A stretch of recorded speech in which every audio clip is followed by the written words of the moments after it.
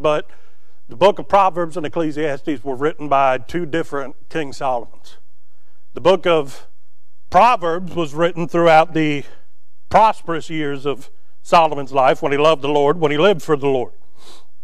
The book of Proverbs was written from a perspective of someone who loved God and wanted to instruct and admonish not only his children, but also the children of Israel, to develop such a love and fall in love with God and the things of God.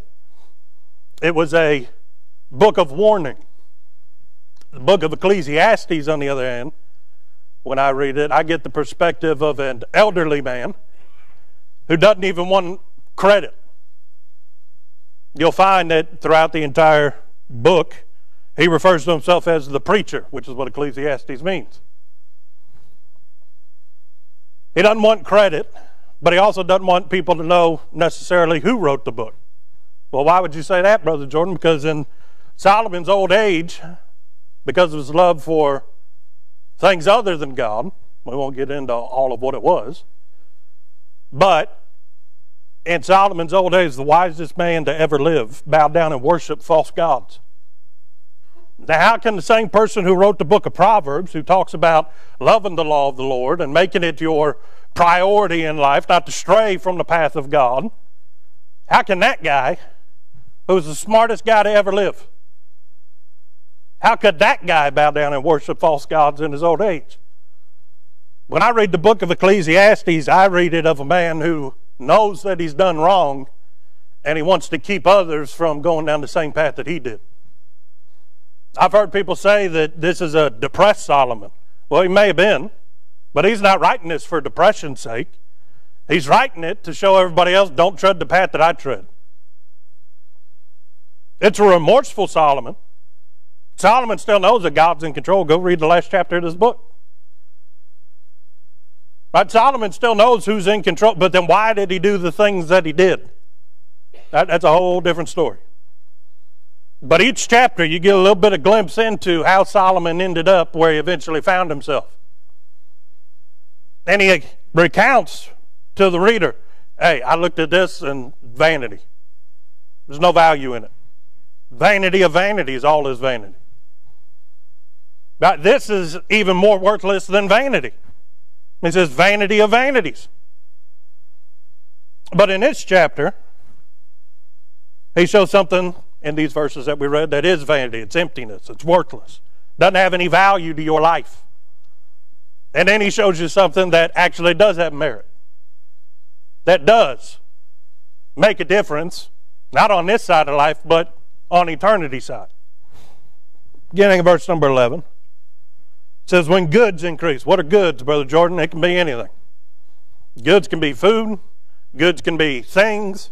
Goods can be money. But whatever it is, you're going to find out. Because according to Solomon in the book of Ecclesiastes, he searched all of the earth. All the workings of man's hands. God blessed Solomon so much that Solomon had so much free time that he could go around and be busy or concern himself with whatever he wanted to concern himself with. God had blessed Israel with peace. Right? God made a way that other kings came down and bowed to Solomon out of reverence to him. Everybody wanted to be allies with Israel instead of enemies. God finally allowed the house of the Lord, the temple of Solomon, to be built. Right? Israel spiritually was doing great, so what did Solomon do? He started looking, he says, why do people do that? And he wanted to find out why. And why aren't people happy with the things that God gives them? And he went and he sought it out, and he found out why. And in all of the searching, he says, doesn't matter what kind of good it is. Right? Goods are called goods. Why? Because they can do you good. Right? They don't call them harms. Okay? You go down to the grocery store, it doesn't say that we've got, we got harms, and then we got, what are them things? The things that cause cancer. Carcinogens. We don't have harms and carcinogens in the Kroger, right? We've got goods, and then what are other things that people will labor for? Services. Something you can't do for yourself. Okay, but goods can do you good. But if you like Brother Jordan, and you like certain goods too much, then you get fat because you ate too much goods. At that point, it becomes a harm. Right? There's blessing and cursing in everything. The goods aren't the problem. But he says when goods increase isn't the problem. God doesn't want you to be poor and destitute and wondering where your next meal is going to come from. No, he promised you from the Word of God that all your needs would be met. He told you having food and raiment to be content therewith. But it's God's will that you be blessed and that you live a victorious Christian life.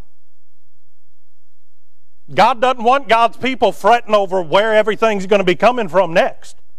Right? If God was against prosperity, why did Israel walk out with all the riches of Egypt when he set them free from captivity? God's not against goods. God's not against increase. What's God against? Well, it says when goods increase, they are increased that eat them. And what good is there to the owners thereof, save the beholding of them with their eyes?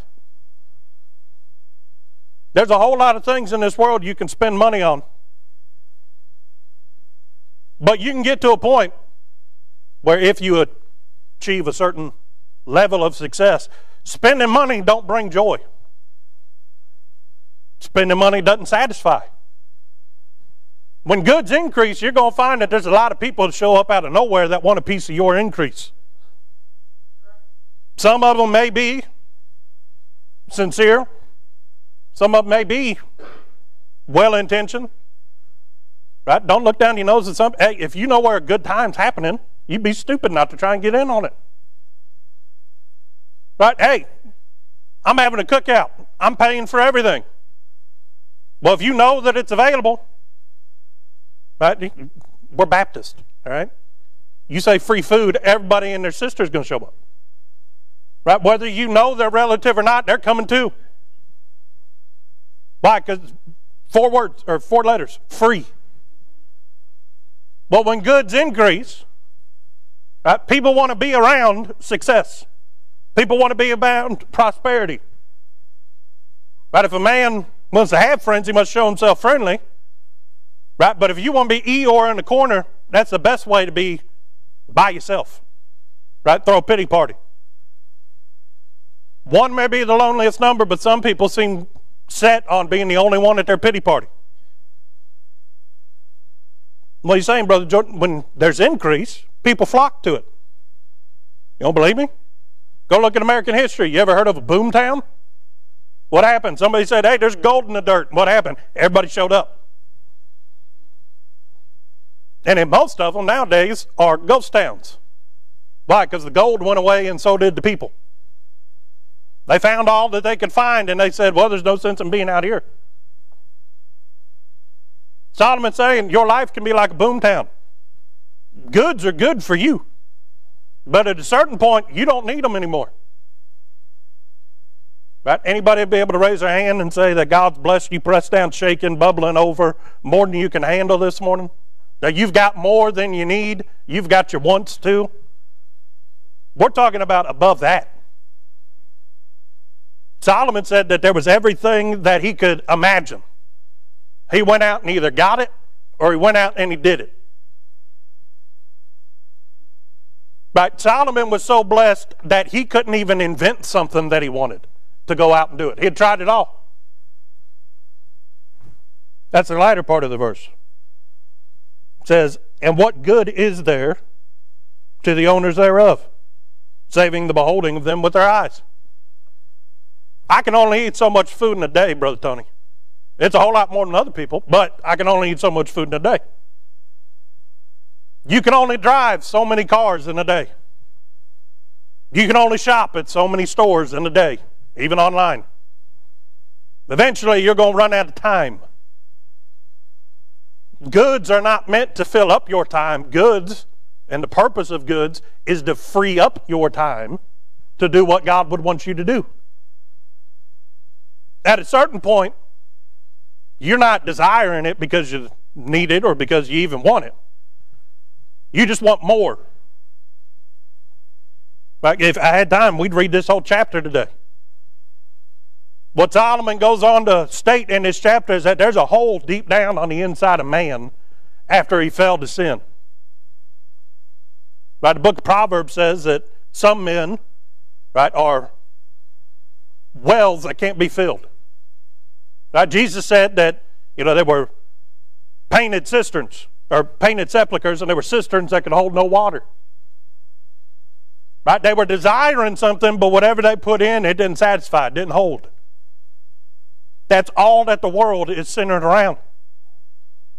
What did the devil promise Eve? Something that she could never get, something that she could never obtain, and something that wasn't as good as what she already had. He said, you shall be as gods, lowercase g, knowing the difference between good and evil. Well, on paper, it sounds pretty good to desire to be like God. Are we not instructed to be Christ-like? But what they wanted to do was be equal with God. That desire could never have been met. But when man fell to sin and man's soul became condemned to hell, fellowship with the Father was cut off, with our very Creator. And man goes around in his natural state trying to dream up things and invent things and create aspirations that will satisfy that hole deep down in their soul. But no matter how much they pour in it, it never holds a drop of it. Solomon's saying you get to a point you don't need it anymore. You couldn't even partake in it. You've got so much that you'll never even spend what it is that you're laboring for right now. So why do you desire to have it? But man has that subconscious thing that when they lay their head down on their pillow at night, they know that they're not enough. And they hope that through things and through goods, they can become enough. They can satisfy themselves. Some people realize that it's not in possessions. They attain for status or a position, a title.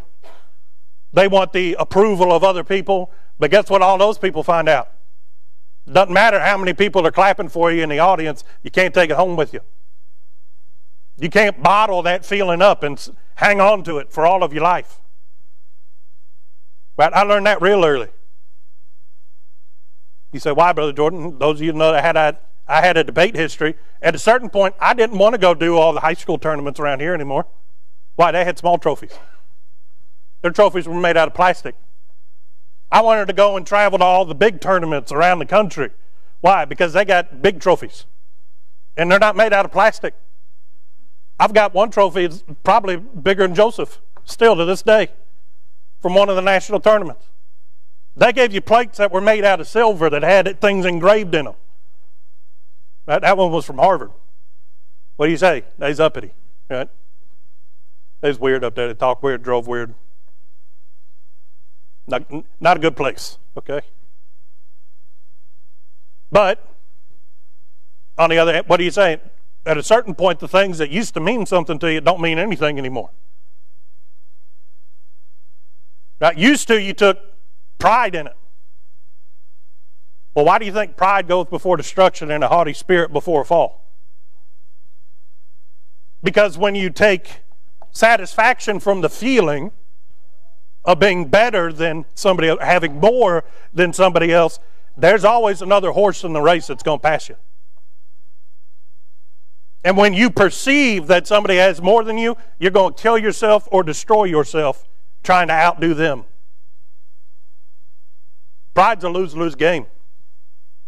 Because you may be as big as you want to be in your eyes, God's got a real good way of humbling you. And you've got to make the choice. Do I want more things or do I want more of Him? Because once He humbles you, you've still got to make the decision to repent.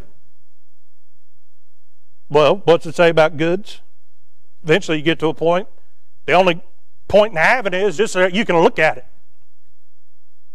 Right? A lot of the things that people label for, they're not worth looking at. They see something beautiful in it. But eventually it's going to fade off. Well, how do you know that? Because once they get it, they still labor. They still work. They still consume themselves with other things.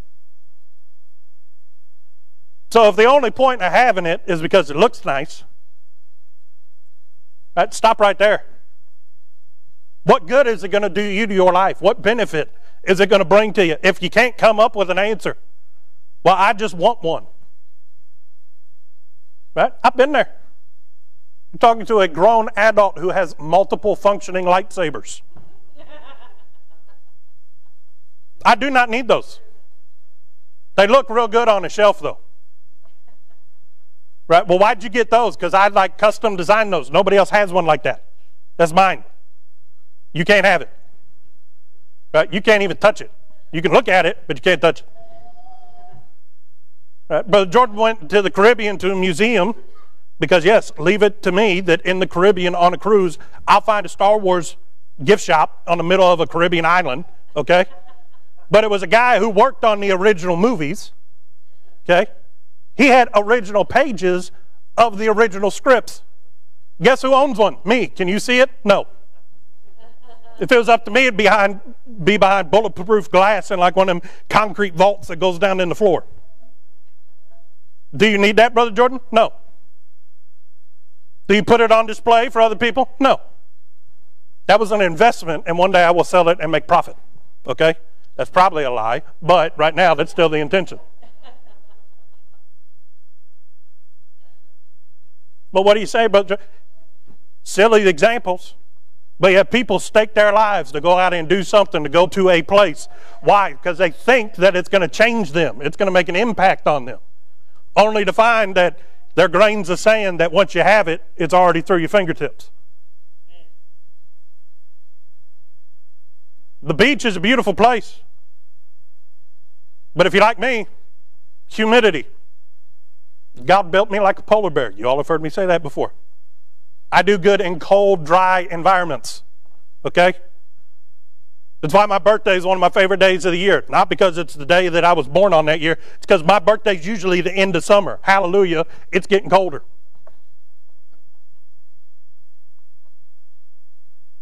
But what are you saying, Brother? There are things that you can only see the Grand Canyon so many times before the impact starts wearing off on you. Until what once meant something to you, what once you saw beauty in, now it's faded away. Has it changed? No, you've changed. Because you thought that it would satisfy, but you have found out you're still the same after you got it. After you experienced it. We're going somewhere. Hang on. Verse number 12. It says, the sleep of a laboring man is sweet, whether he eat little or much. Now that labor, when it comes to the Bible, y'all have heard me say this before. The works of man, right, in the New Testament, we're used to thinking of that as man's works of self-righteousness. Right? That is not what the word labor means. Okay, work and labor, two different words. That's why God used two different words in the Bible. Okay, for by grace are you saved through faith, and that not of yourselves. It's a gift of God, not of works. What's that? That's talking about man's works of righteousness. Working to obtain favor with God. That's not what labor means. Labor means that's the effort that you expend to live. To labor is to invest what God's given you, either through strength or intellect or through ability or capability, that you are investing that time. Why? So that you get what you need to survive out of it. Well, Brother Jordan, God promised that He'd provide all of our needs. Yeah, and some of y'all, He gave you a brain so that you could get a certain job to go out and have all of your needs met. Other people, He gave you a physique that you can go out and you can labor with your hands. You can labor with your back, with your muscles, so that you can have your needs met. Other people, He gave you a spirit of understanding, right, and sympathy, so that you can counsel other people to have your needs met. Or you can instruct other people to have your needs met. What are you saying? God promised to meet all your needs, but God also promised that if a man doesn't work, he doesn't eat. That if a man doesn't provide for his family, he's worse than an infidel. Now, if you're laboring just as God's instructed you to do and somebody does you wrong, He may send ravens by with a whole meal for you. Right? But if you're not laboring, what's that mean? Means that you're taking for granted what God has blessed you with, and you want a free ride. But we don't have time to get into all of that. But labor means that you're going out and you're trying to do what God's given you the capability and the ability to do. And you're going out and you're trying to use what God gave you to make a difference in the world. So many times Jesus talked about, when it came to, he told slaves to be the best slaves of their masters that they could be. But did God want them to be free? Well, it's God's desire that if the Son sets you free, you're free indeed. But he also knew that the world's full of wicked and sinful men, and that some men desired the domination of others. This will really throw you for a loop. There were saved people that owned slaves. Go read what the Apostle Paul said about Onesimus, who was a slave to Philemon. And the Apostle Paul said, if he owes you anything, if he's done you any wrong, put it on my account. Treat him not as a slave, treat him as a brother. God had a whole lot to say about a whole lot of things that people don't want to pay attention to. But when it comes to witnessing, you know what it was? Whether you find yourself in prison shackles like the Apostle Paul, whether you find yourself as a ruler of the synagogue that came to the saving knowledge of Christ, and you've got to turn your back on everything you've ever known, you're going to be ostracized from society. Or whether you're one of Caesar's very household, the elite of the elite. He said, go out and into the world. Why? Because where do you think you're going to find what God has provided for you in the world? Did Israel find the promised land in Egypt? No, they had to make it to Canaan land. And once they got there, what did they have to do? They had to go and possess it. They had to go follow God's instructions and take it. What was that? That was labor. That was doing what they could and trusting that God would do the rest.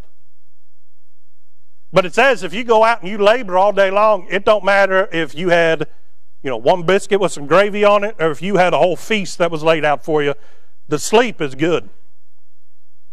It's not about the food, it's about the rest.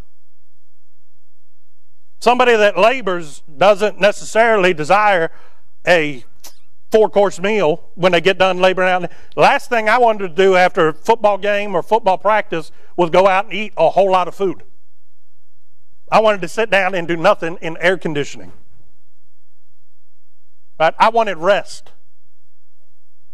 The last thing that you can do after you've just run a marathon is sit down and eat a whole lot of food. Your body won't accept it. Right? He's saying the people that go out and work all day, that you look at them and you think, well, that guy did a hard day's work today. That guy earned his paycheck today. You know what that guy desires? He just desires rest. He's gone out and he's given everything that he can, and he just wants to be able to recuperate so that he can go back out tomorrow and do the same thing. Well, doesn't the Bible tell us that our labor for the Lord is not in vain? God doesn't want you to work on Christ's behalf. He wants you to labor on Christ's behalf. We'll come back to that. But it says, the sleep of a laboring man is sweet. Regardless of how much he ate when he got home, regardless of what he's got in his pocket when he gets home, regardless of what he drove in on or he drove out in, his sleep is sweet. It is a respite. It is an oasis. That he enjoys it. But yet, you find that the more you get in the latter point, the abundance of the rich will not suffer him to sleep. Anybody ever heard this phrase?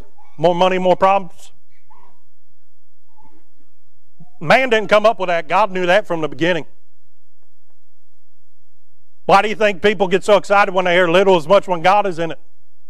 Because if you give over all the much to God and the abundance and the pursuit of everything, if you will crucify that part of your flesh, you'll find it don't take much for you to be able to lay your head down on your pillow at night and have peace with God.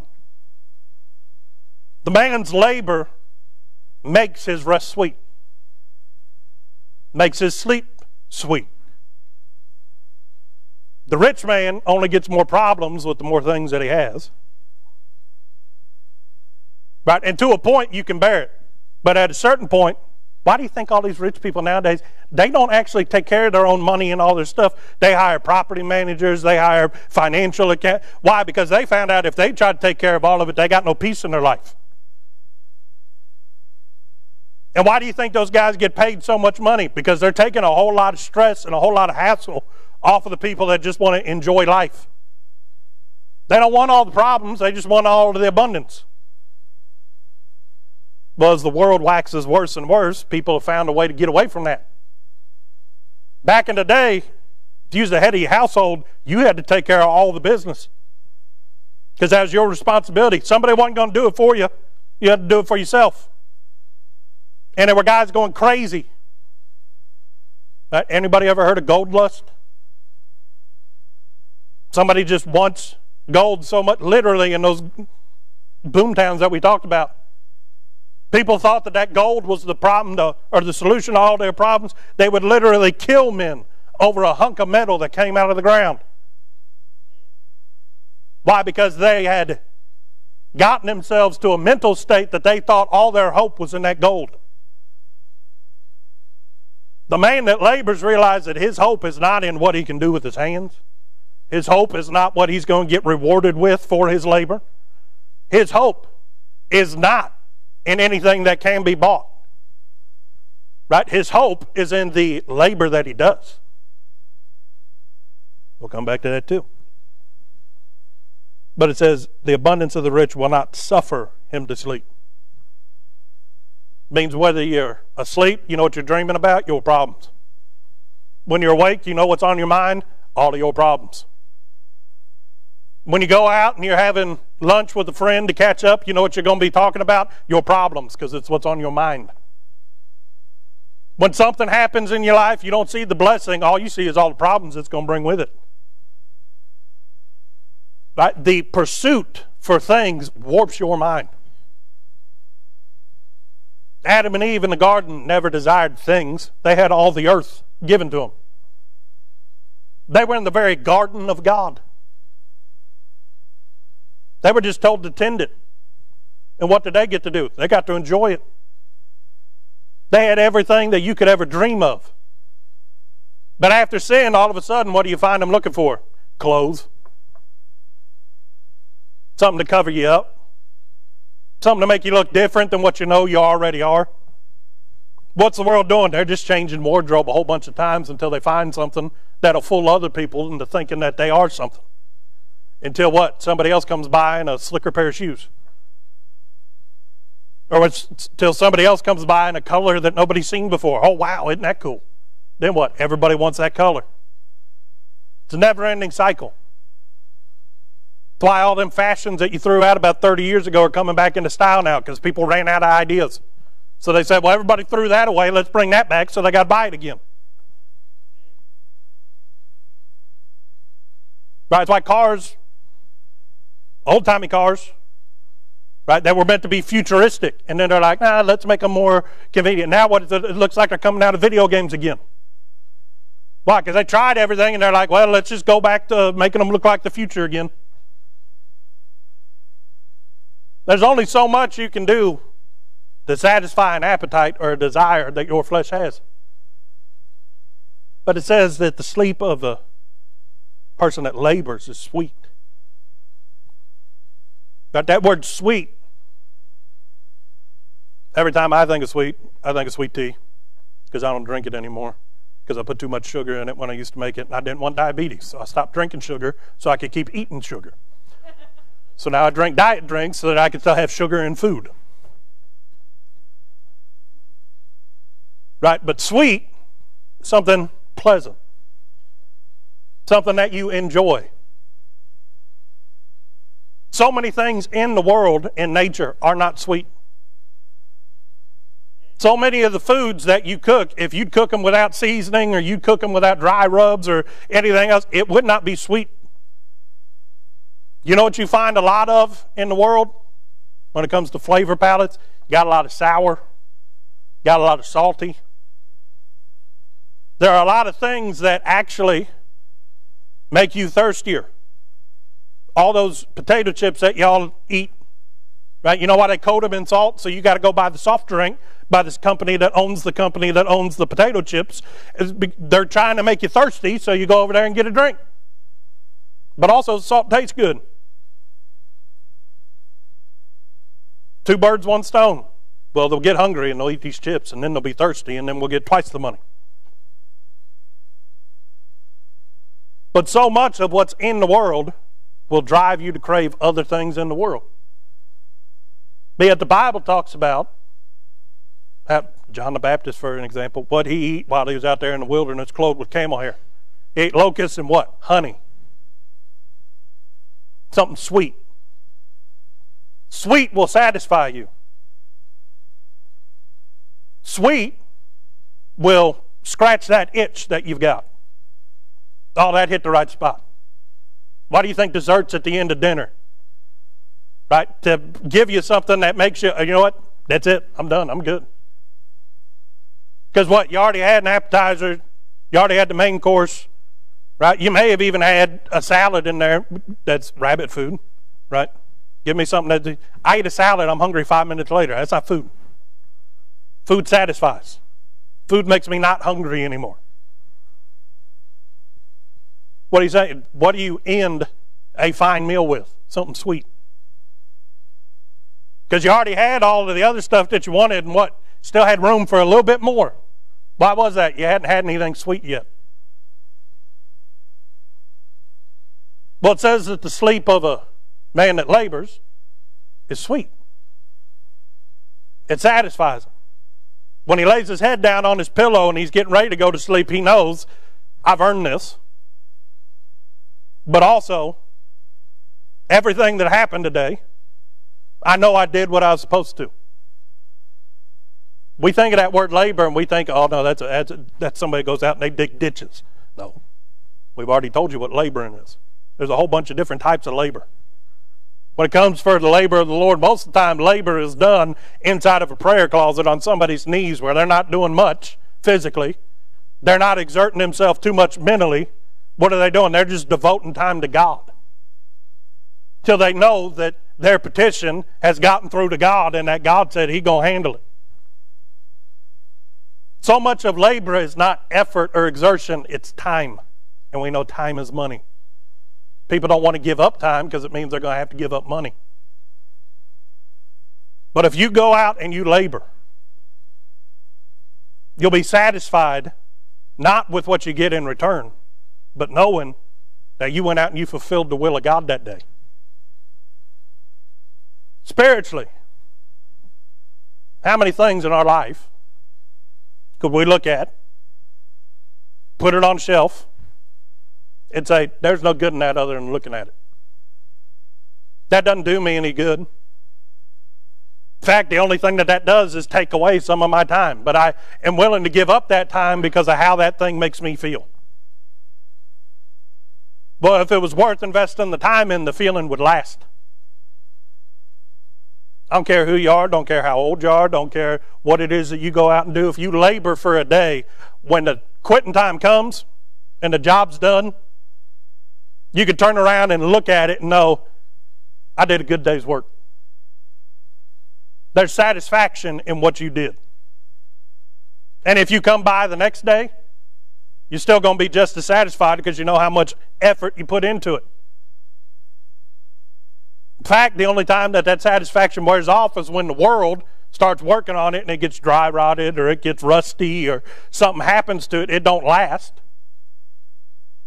But then what? You've got to redo it. But you're willing to put the effort in. Why? Because you know that what you're doing is going to pay off in the end. So much of spiritual labor, if you read in the Bible, you can't lay your hands on what it is that you're laboring for. Christ talked about the kingdom of heaven. You can't lay eyes on the kingdom of heaven. You can't grab a brick and lay it down in the streets of pure gold in heaven. In fact, everything in heaven was made by the Lord because of His love for you. You can't claim any of it. All that we, the Bible tells us, our labors will bear, when they're put through the fire of God's judgment, they'll be gold, silver, and precious gems. We find that because of our devotion to be laborers, that there's going to be a couple of crowns that you might be able to get. But see, the labor is not for what you get out of it. The labor is because you know you need to do it. If we were really interested in laboring for those things in heaven, we wouldn't do what it says we're going to do with all those riches. Lay them down at the feet of Jesus. But a laborer doesn't labor for something. He labors because he knows he needs to do something. If all of your spiritual labor was really for God to pat you on the back and say, hey, look at how much you did, you'd hold on to it for all of eternity. That's a sign of saying, hey, this is how much my labor proved to be. You want to know why I know that those riches won't satisfy you? Because that's not what we're laboring for. That's what we were laboring for. We wouldn't lay them down at the feet of Jesus. The labor that provides that sweet sleep, that satisfaction, that peace deep down in your soul, you could stand before God and say, Lord, I gave it my all. From sun up to sundown, I gave you everything I had. I got recharged, and then we went and we did it again. Didn't matter if we was inside, if we was outside, if it was humid, or if it was in the middle of a downpour, whether we was out in the desert and it was hot and there was no air or water in the air. Wherever it was that I found myself, I tried to give you everything that I had. You know why somebody does that? Because the reward is in the labor. It's not about what you get out of it. Right? The labor for the Lord, what does it call? The Bible called it a labor of love. You know why somebody will labor? Not everybody in here has a job. You know why I didn't say that everybody in here has a thing that they get to do for fun and get paid for? Because jobs are not fun. If they were fun, they wouldn't pay you to do it. You would pay them to be able to take part in it. You ever notice that? The things that are fun, you got to pay to get it. The things that aren't fun, people pay you to do it. Right? And if you go to your job and you give everything that you've got while you're on the clock, which is very rare nowadays. But if you give everything you've got, you're either going to be mentally, physically, or emotionally exhausted by the time you clock out. Why would somebody in their right mind subject themselves to that day in and day out, 5 days a week? If you're lucky. If you're unlucky, 7 days a week. If you're really unlucky, working double 7 days a week. Why would somebody do that? Because it's not about what they get out of it, it's because of what they love. You know why a father will spend time away from his wife and his kids? He'll go to work and maybe physically, emotionally, mentally, right, get himself to the breaking point every day. Because when he goes home and he sees his wife and his kids and the things that God's blessed him with because of his labor, he says, it's worth it because I love them. Doesn't labor for himself. If it was for himself, he wouldn't have to work 8 hours a day. If it was for himself, he'd be able to not give 100%. But the people that he loves, they have needs and they have wants, and he wants to fulfill them. The Bible says our Heavenly Father is no different. He wants to bestow gifts on us, but you can only bestow upon those that labor. God doesn't give his riches to those that don't appreciate them, that would throw them by the wayside. God rewards the faithful. You know what you got to be in order to be faithful? A laborer. Didn't Jesus himself say that the fields are wide unto harvest, but the laborers are few? There was a lot of workers, there were very few laborers. People that would go out and treat it like their field and their crop and give it everything that they've got. Why? So that they could go home and they could sit down with their family and say, it was worth it. In fact, I'm going to go do it tomorrow. So that you don't have to go out and do this. Now, I know nowadays, It's almost impossible to, not live in a cardboard box with a family if only one person's got a job. I get it.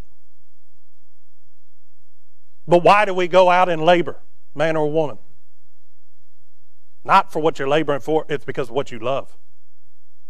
The issue is some people are just in love with the things that they can buy or get from their labor. Love of money is the root of all evil. Because that same desire for more money is the same desire that causes people to gather things to them that are no better than to just put on a shelf and look at. They'll never be able to use it, consume it. In 100 lifetimes, they wouldn't be able to spend everything that they've amassed. But what's that desire for more? That's that love of something that they can't put a name on. It's a love of something that they can't even wrap their heads around it, but they're looking for something that will satisfy. And they think that money is the car that's going to get them to the destination. But people kill for money. People betray for money. Didn't Judas get 30 pieces of silver? People do all sorts of things for money. Why? Because they think that money is going to give them the answer to that deep hole in their soul. But we got a whole bunch of Christians today that are unsatisfied, and spiritually they're in a whole heap of mess. Because they go out and they work, but they're not laboring. They're putting in the bare minimum effort just to get what they think they need so that they can go out and invest it in the world to try and scratch that itch that they've got. They'll never be satisfied. They'll never lay their head down on their pillow at night and say, Lord, today was a good day. Where that rest, where that relaxation is sweet. Because they're satisfied not in what they did.